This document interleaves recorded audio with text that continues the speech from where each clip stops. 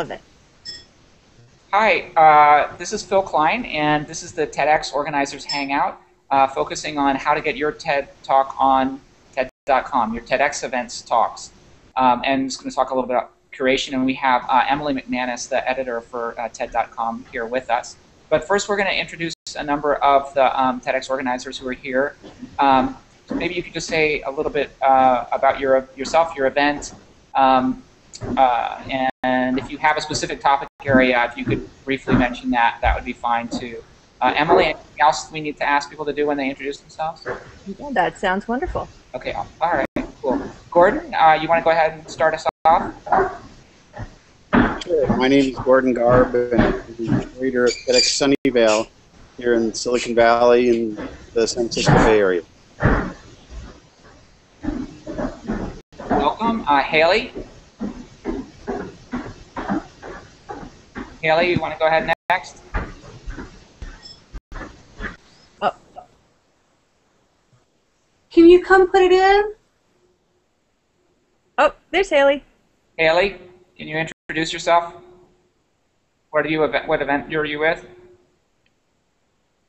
think her connection may be sketchy. We'll come back to you. Javier, can you say hello and tell us what event you're with? If you're on mute, you might need to unmute. Hi there. I didn't know why you couldn't unmute. Hi there, I'm Javier. I'm from Argentina. My event is TEDx Rosario, but I've been involved with 3 other events, and well, we've done 3 from Rosario. We always do around 14 talks each time from very broad spectrum of topics. I heard Emily at TED on the pre-event tour. Well, but I want to hear some more. We've got more. Jenny, can you introduce yourself real quick? Hi, I'm Jenny Casey. I organize TEDx Orlando with my husband Dave, who's not here right now.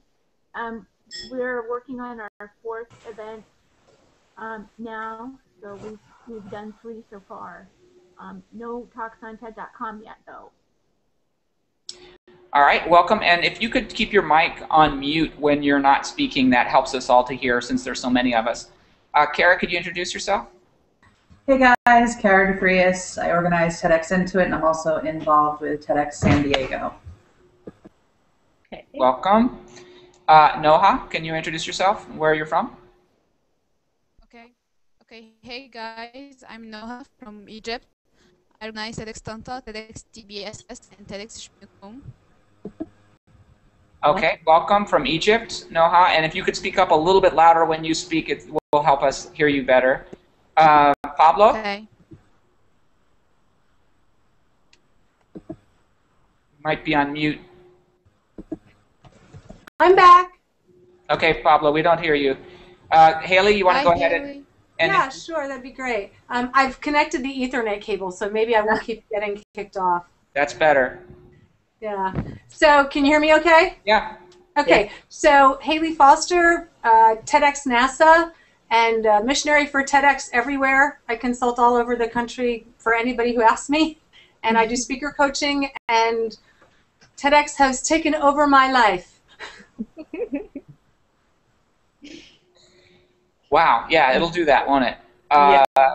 Okay, well, I'm Phil Klein, and I'm with TEDx Rainier in Seattle. I've held 3 events, really interested in this conversation. So why don't I just let Emily take over. If you want to just share a little bit about some general thoughts and ideas that you have for us and kind of set the stage for conversation, and if there are questions you want us to focus on, or maybe you could just tell us a little about what's on your mind. For sure.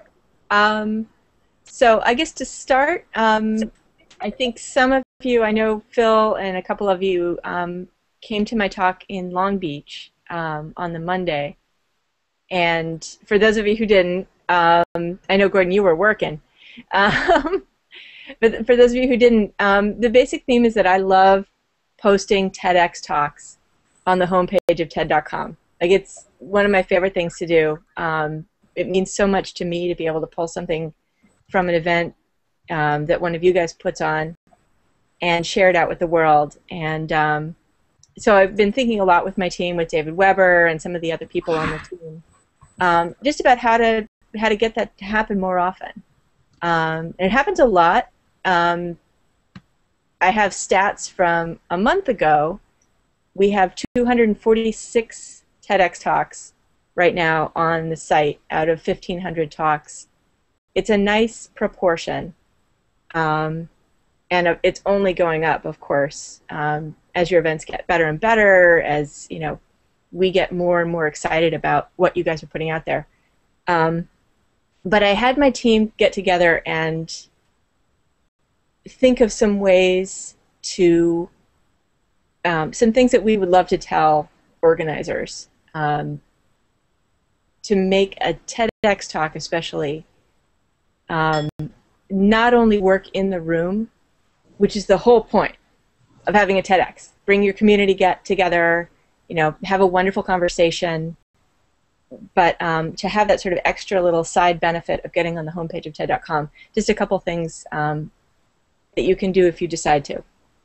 And then we've came up with 36 reasons that we've rejected particular talks for the homepage. And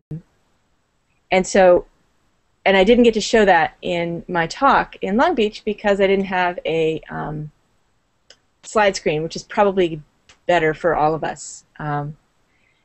So as a start, and I don't know if I want to go, if we want to go over all of these reasons in our chat or, however we want to do it, but I did send Phil a link to those slides with all the reasons. Okay, I'll go look that up now. Cool, yeah, it's in an email. And but what I want to talk about while I have you guys all online is just those small things, those little things that you can do. The sort of, especially the sort of very low-hanging fruit reasons why a talk wouldn't necessarily make it, even though it's wonderful and smart and well curated. And so if that is interesting, I can sort of go into that stuff, and then I'd really love to hear about your own experiences of talks that you thought would be like just about there and then didn't get chosen for one reason or another. And talk a little bit, and be fairly honest with each other about why you think that might have happened, what you do differently next time. Everything that I hear from you guys, I can sort of then feed back into the community when more people ask. So I'm really, really interested in talking with you guys, not just in talking at you guys, I guess. So I don't know. I mean, Phil, you've had some talks picked up from your events in the past. Now, were you was Leslie Hazelton at your event? Yes. Yeah. So, are you just want to sort of ask what the experience is like, or?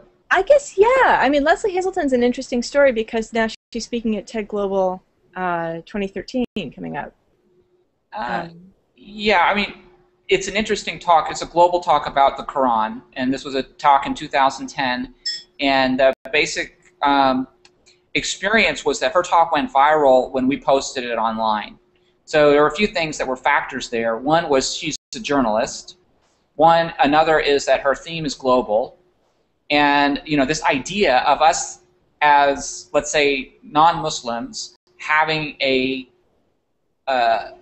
good understanding of Muhammad, an understanding of the Islamic faith, just is a new idea to many people. So it was the right idea at the right time for a lot of people, and expressed by someone who was an agnostic Jew, Leslie Hazelton. So, and her presentation style is pretty outstanding, and she has this wonderful English accent, so. But I literally saw her talk go from country to country and the commentary go from country to country before we even got to, having it submitted for TED.com. So it was an interesting talk in that respect.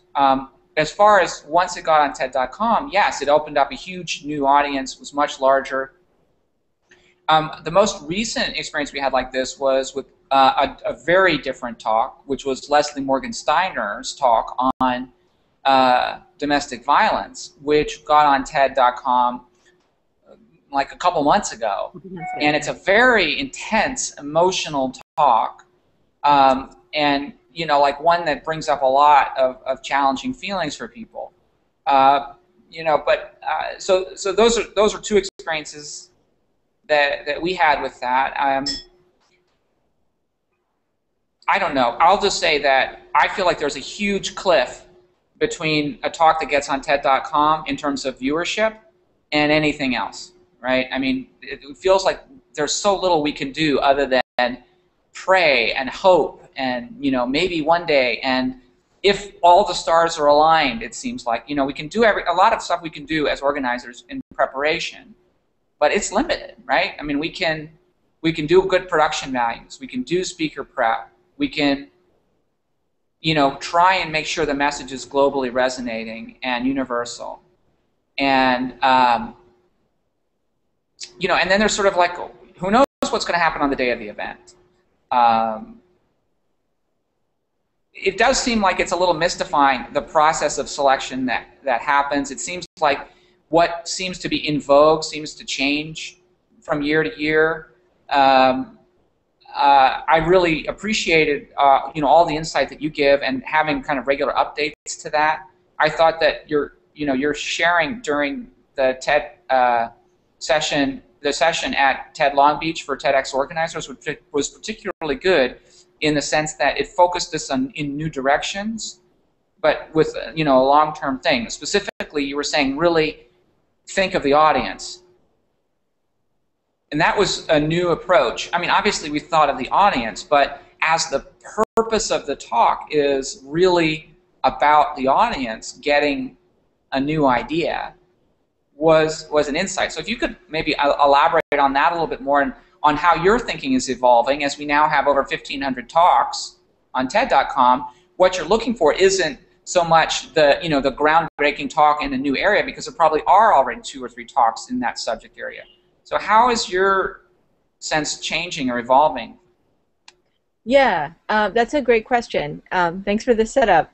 Yeah, the audience focusedness, you know, and I think at Long Beach I'd called it structured for listening, and then somebody was like, but what about, you know, viewing? But the idea that that there's an aspect of booking a speaker beyond, you know, making sure that they're the right speaker at the right time and the right speaker for your community and your stage, which is to listen to their talk and just figure out if you like it. You know, just very basically, you know, are you sold on this person when they give their talk? And it's sometimes hard because, you know, you might really like the speaker as a person, you might like them as an abstract, you might be like, I need to have a science on my program, and this is my science. But listening to that talk, reading the draft, working with the speaker, and really treating yourself and your team as the audience. And it's funny because it seems really basic when I say it, but it's something that I don't see a lot of other conferences do. A lot of other conferences stack the speaker lineup, put butts in seats, and that's sort of it. And one of the things that I see my coworkers when they're doing the big TED do is just listen to those speakers and push them, and ask them not just to give the talk that they came to give, but to give a TED Talk. You know, because that's why they decided to come and speak for you, is, you know, they know what a TED Talk is and they want to give it. But not a lot of people can do that without help. So I can do your slides now, if you want me to do your slides on the focus as part of this activity. Yeah, and actually let me quickly poll the room as well on other things that you think you've done, whether or not the talk made it to TED.com, other things that you've done with a speaker to take them from good to great. We can just hang on that slide for a while because I love posting TEDx talks on TED.com. But does anyone in the chat room? Yes, Haley. Hi there. Good to see you. Well, I work with a great deal of professional speakers, and they're not my favorite TEDx participants because they're very difficult to coach. But the way that I've conceptualized it for them is to, and I always start with their passion. I always start with their true passion. What makes you get up in the morning? That's what I want to, I don't care if it's golf. I want to know who you really are. Is it your grandchildren? Is it that you can't wait to get to work? You know, whatever it is, I need to know that because it informs the way I help to coach the talk.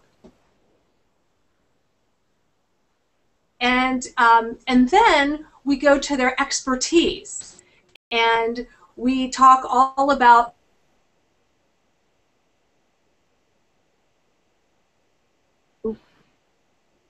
We may have lost her. No. So why don't we wait till she comes back, but you can maybe go ahead. If someone else had a hand up, was it Kara? Yeah, echoing what Haley said, I'd also say a lot of times they come with that talk they've given everywhere, and what we try to do is we try to get down to the core at TEDx Intuit and the essence of what that talk's really about. And a great example from this year's show is we had an architect who's one of the 30 up-and-coming people in San Diego, and he started talking about like architectural history and theory, and we're like, that's great. Tell us about a time that architecture made a difference to you. And he starts talking about this story about he went out to this Indian reservation and the church had burned down on the reservation, and how he learned with talking through the people on the reservation what the church actually meant to the community.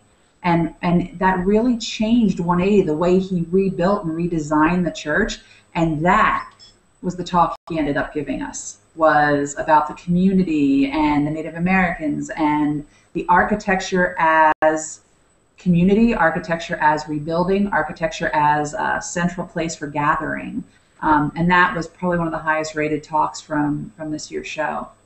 So really getting to the core of what's meaningful to the speakers so that comes through when they talk.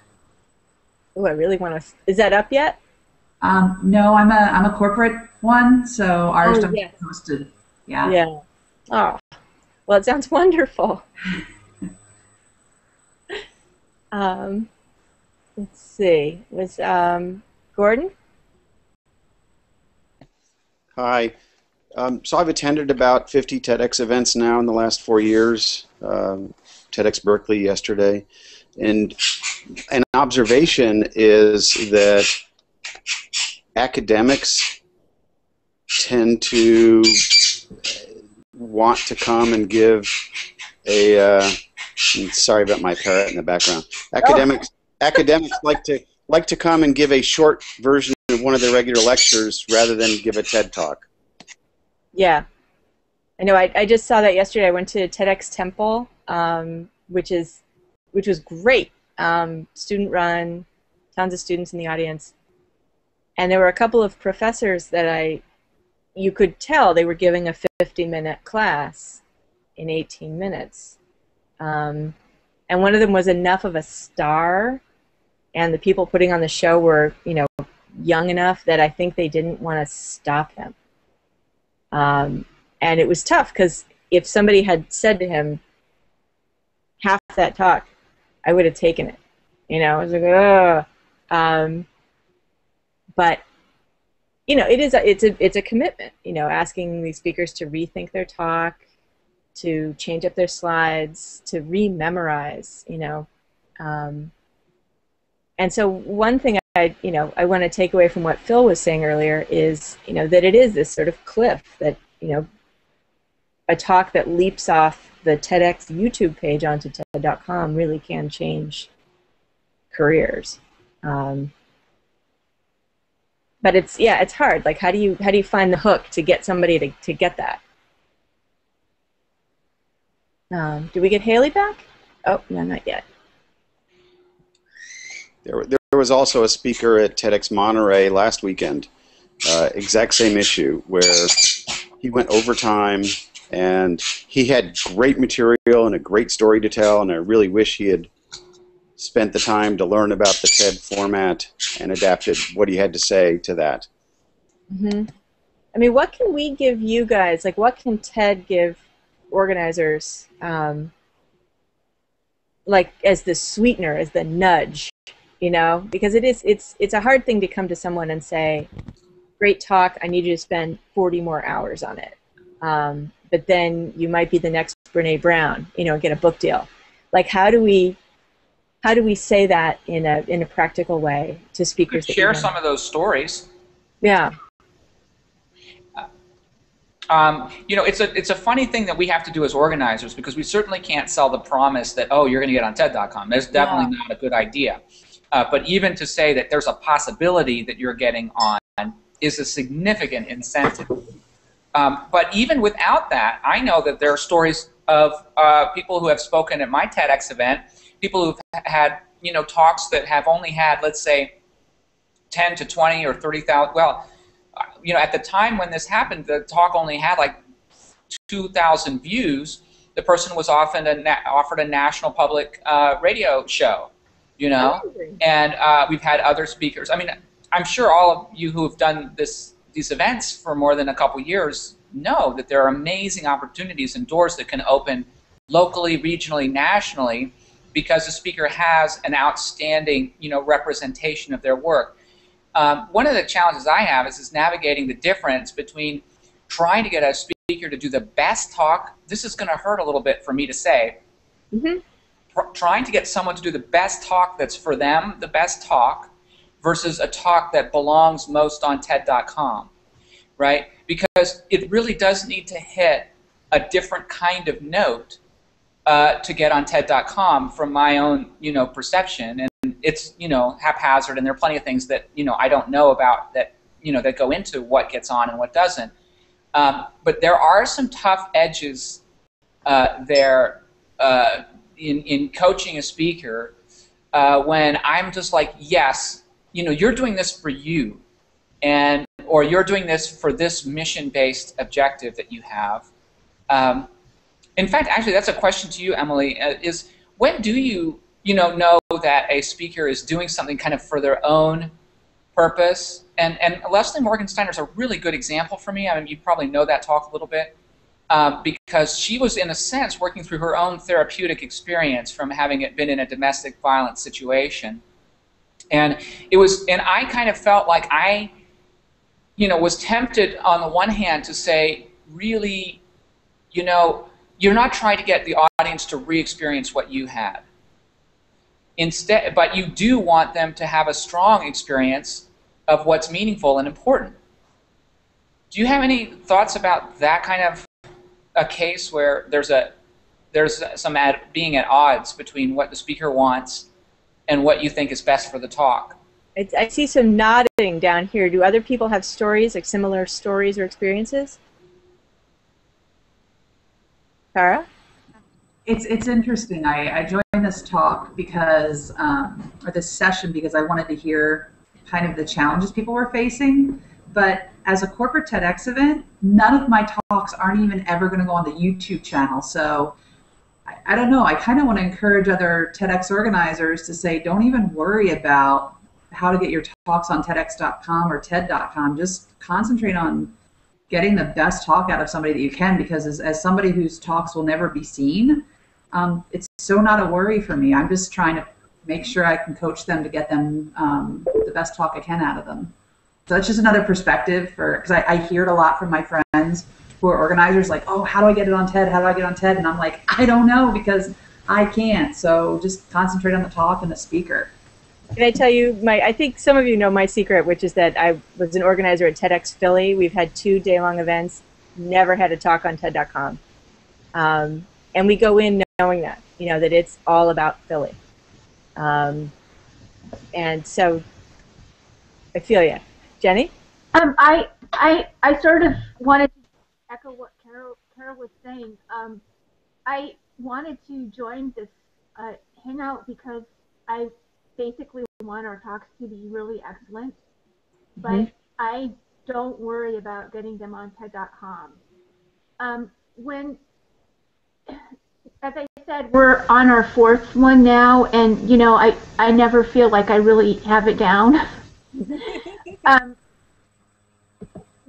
At this point, when I'm recruiting speakers, the number one criteria I have is how motivated are they? Like, I don't care so much about their credentials. I think that probably almost everyone has an idea worth spreading, but if they have to be willing to work their asses off.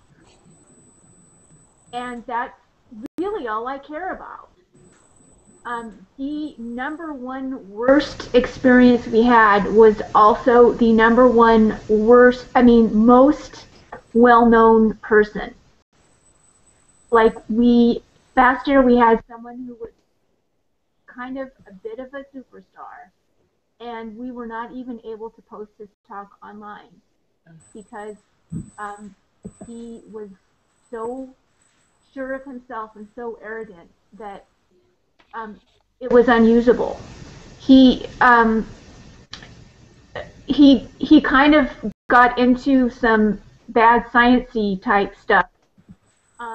Not like, as David Weber put it, not bad science, but not good science either, because he started pulling from areas that were outside his areas of expertise.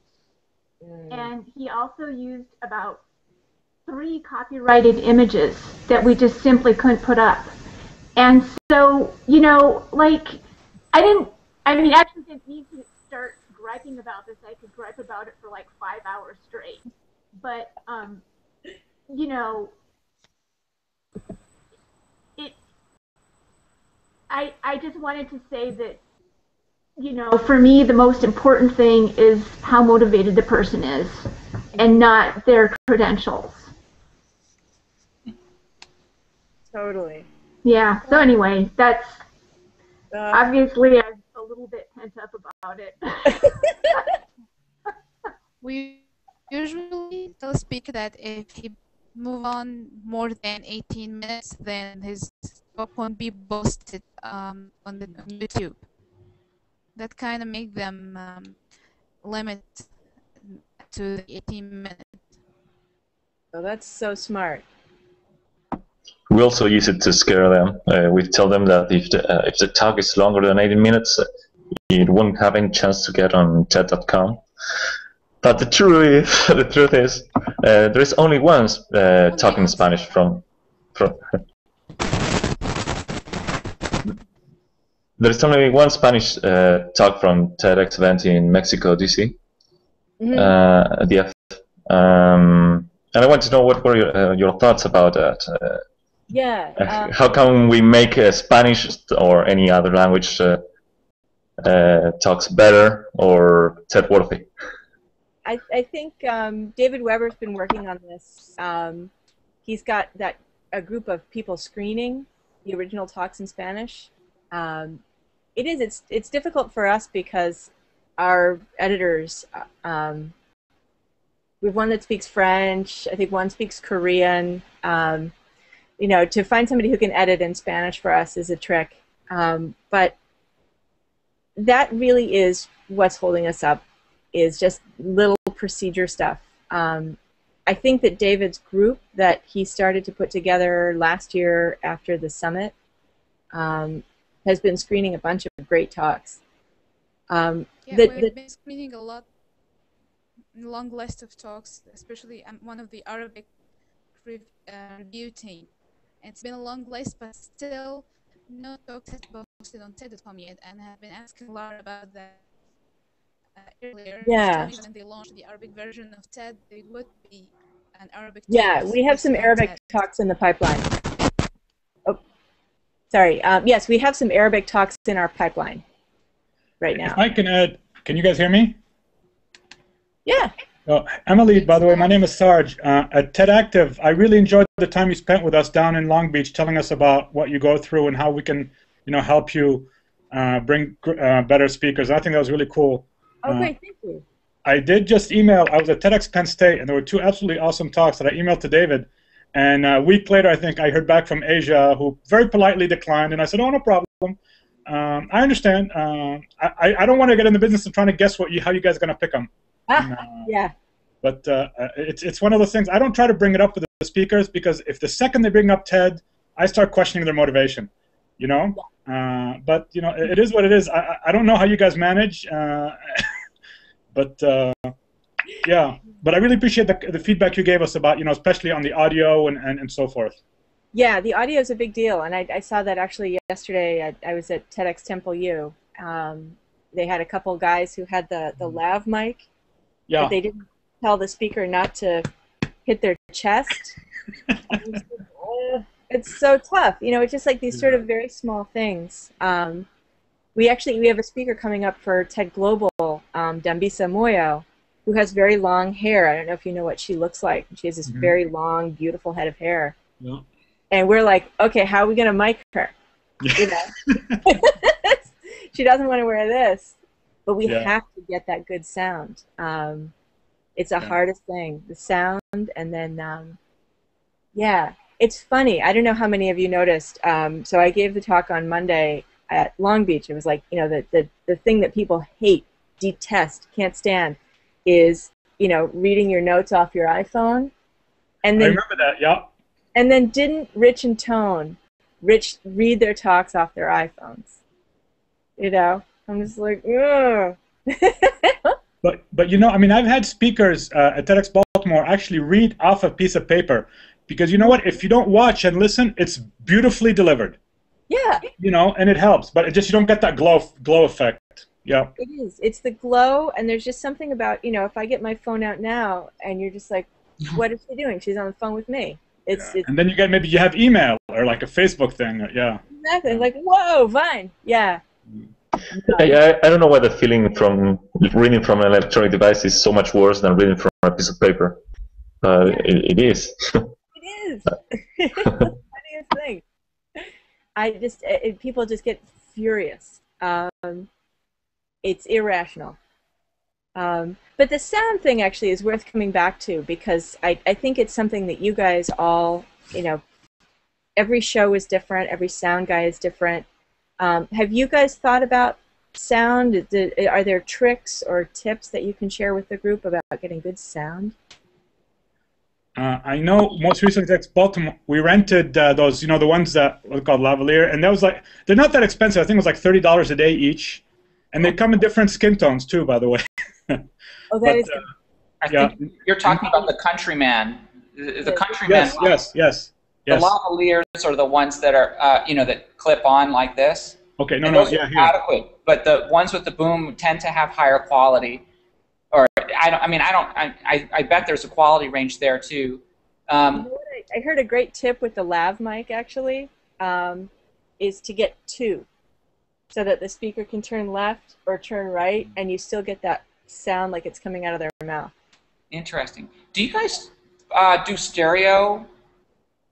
Is stereo recording of voice part of the deal? If it's a music performance, I understand that, but I don't know about non-music. It's just one track. Yeah. With music, yeah, we do a Pro Tools session and the whole 9 yards. But otherwise, yeah, it's just voice.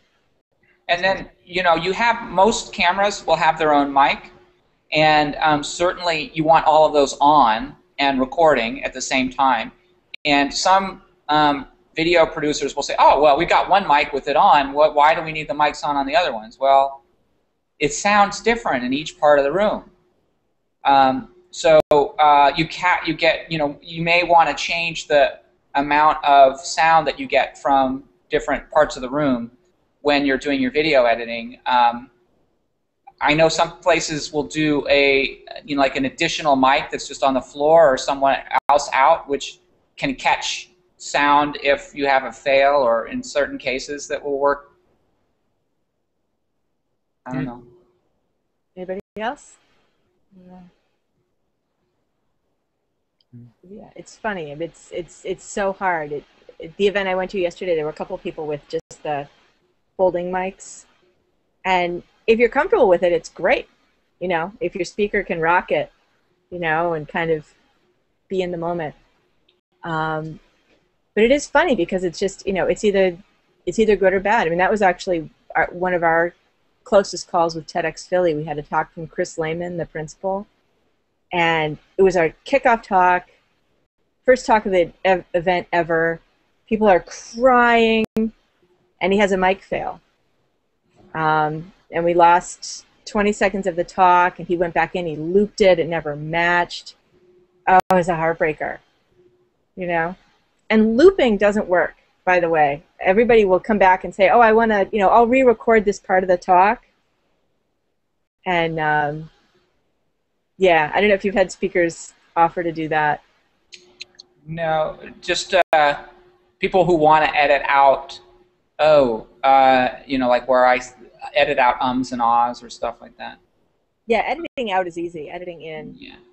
Really hard. If there's a fail like 5 minutes into the talk, is the protocol to like start over? It depends. I mean, if you'll know the talk well enough at that point, start at a good point to get a clean edit. But it's funny because like the audience will put up with that like once or twice, and then they start to feel like, am I on a movie set? Like, is this take 5? So it's a funny balancing act. And at a certain point, the host probably should come out and just go, thank you guys, really really appreciate it. Making sure that the speaker doesn't have to navigate. When we had one in 2009, David Merrill, who did those little siftables cubes, gets through half his talk and his slides just stop working. Just stop. And, he's a grad student, he's kind of freaking out. And Chris came on stage and was just like, you know what, we'll sort you out, we're going to put the next speaker on, get your slides fixed, and then you come back in. And he did the second half of the talk, and it edited together, you can't tell. Okay. Emily, just a thought here. We've probably got another 15 or 20 minutes. Great. And I just tooled through your slides, and I know a couple of us were at your session, but I'm realizing that there's both a video audience and a post-event audience that won't get a chance to hear those ideas unless you do that difficult thing, perhaps, of going and making points you've made perhaps many times before. Oh, it's my pleasure. Yeah. I don't know how others feel. Is it all right if she tries to go through those? Yeah, Gordon's a thumbs up, multiple thumbs up. All right, I'm going to go ahead and screen share. And why don't you just cue me on next slide and just go next, okay, Emily? Love it. Oh, this will be fun. All right, where is it? Here we go. Action. Woo! We're going to get there. Where the heck? Amazing, by the way, whatever's happening right now. Here we go. Hang on a sec. I'm going to go back to the beginning. I like got incepted. What's happening here? Sorry. No, take your time. Emily, welcome to the TEDx Hangout stage. I love this. This is fun. So, have you guys been like doing this all day? Like. Yeah. We call it controlled spontaneity, and it's like a little bit of mix. And we're doing everything that you don't do. We have had no rehearsals at all for this. We have done no preparation. We're keeping it loose, keeping it light, keeping it lively, and yeah, welcome to our wild world. So anyway, you want to just run through the slides, or fantastic? Yeah, I'll go through. We can whip through these first very quickly. You know, my first one. I love posting TEDx talks on TED.com, and so this was at the end of February. We had 1,446 talks on TED.com. And of those, 246 were TEDx talks. So if you want to whip forward to that. And obviously that's a really impressive number. It's 1 in 6. I'm looking at my math. And the ratio is almost 1-to-1 talks from TED.com and from TEDx talks being added each month, at least for the last month or two. Definitely. And, obviously it goes up and down because right after a conference we have tons and tons of content from TED 2013. But November, December comes around, and we run out of talks from conferences, which we won't actually this year. We're making a better plan. But we get so enthusiastic after a TED, we're just like, we have to put it all up now. And so then we really need those TEDx talks. We really need those wonderful talks from other events to fill out the schedule, because people expect one talk every day that's just going to make them drop everything and think something brand new. So yeah, if you want to flip forward, yeah, 1 in 6 talks total on TED.com come from a TEDx, and that's out of 25,000. Now I think 26,000. I think Laura said 28,000. It's unbelievable how fast the numbers are growing. It's amazing to me, and we're I'll get to this. So yeah, from 25,000. The math is neater at 25,000. With 246 chosen. If you want to flip forward, the math is about 1 in 100, which is actually kind of amazing. If you think that a TEDx event exists for a community, it exists for a live community of people, it exists for a room, and that this sort of funny little side effect happens. 1 in 100 actually feels like kind of a lot. So that says 1 in 100. If you want to flip ahead, what am I looking for?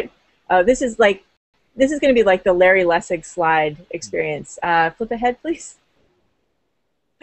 Yeah, you can go through these next 5. Ali Karshelman, TEDx Penn State. New research. We're pulling a lot of talks right now from TEDx Caltech from new research. Creativity, flip ahead again. There's Dan Phillips.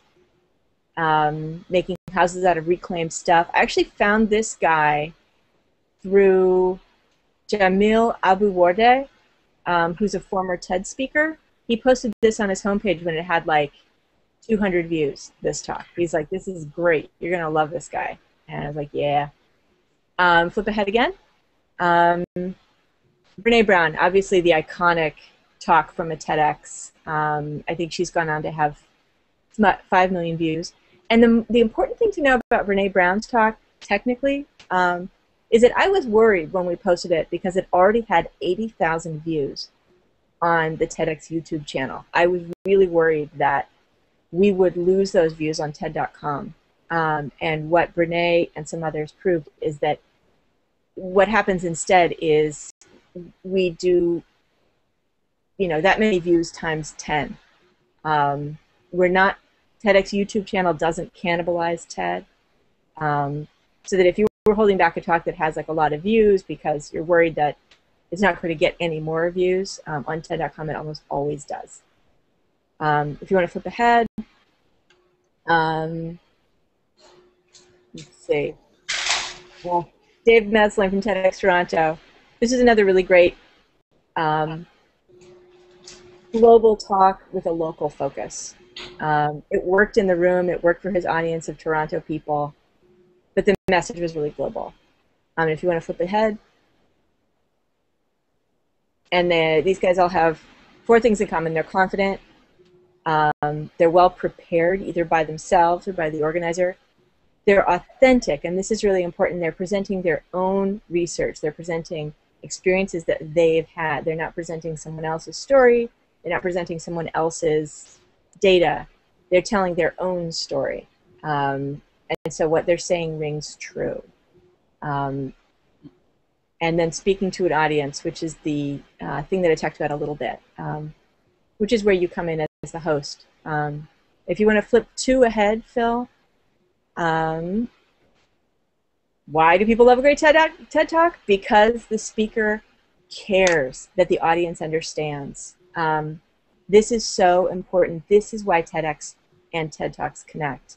Not because they're interesting, not because they're flashy, but because there's one person standing on a stage talking to you, really, really wanting you to understand it. And the people who watch that feel honored, feel respected. It's really, really moving to hear people react to TED Talks that way. And sometimes it's hard for a speaker to get to that point if they're used to talking to a piece of paper, talking to you and practicing talking to you is a really important part of the process. And so you can flip forward a bit, Phil, and flip again, flip again, and flip one more time. And so these are 3 questions that you can ask your speakers. Are they talking to you or at you? Are they watching you to see how you react? Can you follow the information in the order it's presented? And that's really interesting to me because it's like some people will just jump right in. You know, they'll jump into their data, and you need to tell someone, fight the fear of seeming uneducated. You know, you need to tell your speaker, I need to know more background. I need to know more basics. Do you need context? Do you need backstory? Or is the speaker starting with 10 minutes of context and backstory, and you're just like, we all know that global warming is bad. You know, you can skip that part. Just sort of a classic. If you want to skip ahead, you're a partner in making a great TEDx talk. Next slide, please. This is, yeah, opening the kimono a bit, which I think is really important. How does TED.com plan our weekly schedule? You can skip ahead. Sophisticated technology. Next slide. We invented these. We invented Post-its. And if you want to skip one more ahead, we have 5 days and 5 themes, and you can just bomb through these, Phil. Big Idea Monday. Yep. Tech Design Tuesday. Storyteller Wednesday. Science Thursday. Entertainment Friday. Does everybody watch this guy, by the way, Geert Chatru? I have not. It's a whistleblower you haven't seen. Is it the nose whistleblower? No, it's a regular kind of. Do we have a nose whistleblower? Not yet. I guess there's still more to be done. Yeah. Come on, you guys. Emily, Emily, we just got a whistler for TEDx Mid-Atlantic in October. Oh, amazing! And you know what? How we found him? He was the body man for one of our speakers, David Rubenstein of the Carlyle Group. He's managing director of communication. He gives me his card, and I Google him. I was like, dude, if you had told me, we'd thrown you on stage. So anyway, we're bringing him in October. And I'll tell you what, I want him to do a duet with Reggie Watts, but that's still in the anyway. But we're working on that. But yeah, we have a whistler in October. Oh, I'm dying. I'm there. When is TEDx Mid-Atlantic this year? It's 25 and 26. The last weekend in October, Friday, Saturday. Was someone else talking? Oh, okay. So Entertainment Friday, we're going to flip ahead. And then this is just our real basic process, how we find the talks. We want to flip next slide. First review, and that's paid interns. And that's important that it's paid interns. It's not just, people off the street. These are people that, Weber and I vet for experience in subject areas and experience watching and commenting on video. So we really trust what they have to say. And they're smart and lovely. And then if you flip one more. And our group review is what I do with my editors. We work from a spreadsheet that David Weber puts together. And yeah, at least 2 people have to sign off on a talk and like it and have substantive comments, and make the case. Why is this talk different from a talk we had before? Why is this the talk on this topic? And then if you want to, next slide. Is the spreadsheet you work with David Weber from a list of the talks, or is it a list of criteria for evaluating them? It's a list of the talks, but we've all sort of thought about the criteria a lot. And then the final okay from the media team, and that's either me, June, Bruno, Chris, a couple of the sort of higher ups at TED also have to sign off on the talk and love it. Because we all have to love it. And so, next slide, and I'm just going to say this, it seems like kind of rigmarole, but throwing a TEDx is a lot of work, and we are constantly impressed and awed by what you do. Just know that there's a meeting, a 90-minute meeting every week at the TED office where we just sit and watch TEDx talks and talk about it. And a table full of smart young people who do nothing but that all week long. You know, we love you guys. We pay attention to what you do. If you want to flip one more. Oh, yeah. All right, Phil, I'm going to let you drive this next couple of slides. There's a lot of stuff on them. These are the 36 reasons. Do you want to go ahead and flip ahead? Okay. Do you want me to just read through this real quick, or? Yeah, and you know, let's check in about halfway through if we're. Okay. The talk lacks a structure that would help viewers remember the concepts in detail. It might be too UK-centric or local-centric, I'm guessing. A speaker has a tendency to wander off from his or her main idea and adds all kinds of details, sub-ideas, and facts that are distracting from the point and weaken the talk. Although the stories are compelling, I don't think there was a strong enough central idea that would make this a TED Talk.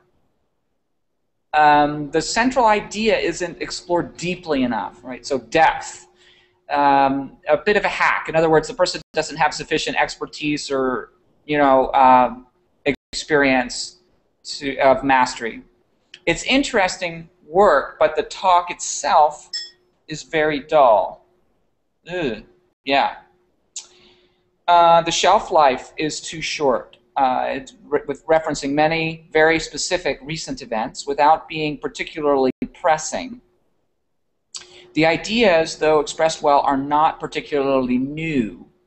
Newness is really important to you, isn't it? It depends. I mean, a new idea in a field that's bursting with new ideas is important. But I don't know. There's something about a talk that doesn't feel fresh. I'm trying to think of a way to. Let's do some more while I think about what I mean there. It's an important issue, but it's not presented in a way that delivers an aha moment. So it's an important issue without the aha, without realization or breakthrough or. How you can be part of it. Yeah, how you can solve or be part of solving it. Nice. Yeah, or engage you, hook you in. It's more of a history lesson with perspective than an idea talk per se. So having a historic strength, but and a vision, but not necessarily being a TED talk or an idea talk. It wasn't really framed as an idea until the end, and didn't really hold together as an idea talk. It was more of an informative rundown. I liked this little talk, but have a feeling it will come off as lightweight. I found this talk to be scientifically reckless. Ooh. Yeah. Scientifically reckless, meaning code for playing with the facts, or, you know, yes, it's solid science, I'm sure of it. We have confidence in this data, even though there are only 2 experiments that have ever been done and 20 conflicting ones that I'm not going to happen to mention. Yeah, I mean, something that we do think about is this the kind of talk, if someone listens to it at 75% attention, it will lead them to take an action that isn't very smart. And, you know, as an example, just as a hypothetical, you could say, you know, is this a talk that would cause someone to not have their child treated for a disease? You know, is this a talk that would lead to a poor decision, you know, for someone's health, for someone's well-being?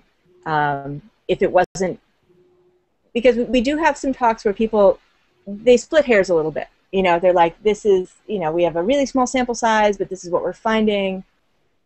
And we do judge that kind of talk against the general audience's ability to understand that what might have worked in a sample size of 3 people may not work for them or their child. You know, we do feel a sense of responsibility there. I mean, it's a real claim that when the purpose of a TED Talk is to proclaim the power of this idea, which may largely be potential, but we're also trying to establish the reality of that potential.